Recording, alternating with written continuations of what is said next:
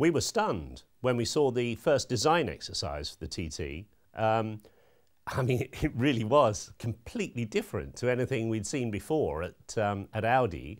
And it had these huge wheels that completely filled the wheel arches, and it was like one of these design exercises you see at the Royal College of Art students show and the Coventry design course. You know, the students make up a clay model of what they think a car's going to look like in 10 years' time. This is my ultimate car, 100%. There's nothing else on the market now, even 2 years on from when I first bought it, that actually I would swap this for at all.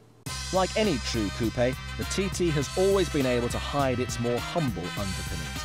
Under those sexy curves lies the floor plan of the last generation Golf. You look back through Audi's history, and it's a really illustrious one as well. But they were doing great cars. I mean, really stunningly good cars. Even before the Audi Quattro, they were doing the Audi 200 Turbo. It was a stonking car. I mean, really just went like the wind. And okay, it didn't have the image that the TT has now, but certainly they were putting down the foundations of very, very quick and very stable and very exciting cars long before the TT. So if you are the one who likes to judge the book by its cover, in the case of the Audi TT, you won't be disappointed.